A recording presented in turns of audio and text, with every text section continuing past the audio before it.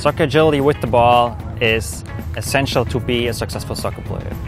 Once we have the ball, we need to be able to move it around, to move, to dribble, to pass it.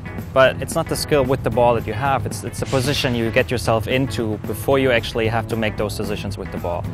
It is the movement with the ball. It is moving around, moving along the sideline without losing track, not zigzagging, but staying on the line, having one leg always on the ball, moving forward, dribbling, making corrections with the ball without falling over, moving sideways, being able to make the moves, being able to make the quick cuts, being able to make quick decisions, changing rhythm, making the fade moves, speeding up afterwards. Those are many tiny steps, many tiny processes that happen inside your body that make you able to perform those moves. And this is, as I said, it's change of rhythm, it's deceiving your opponent. You will not be able to deceive your opponent if you're not able to quickly shift the body weight from one side to the other.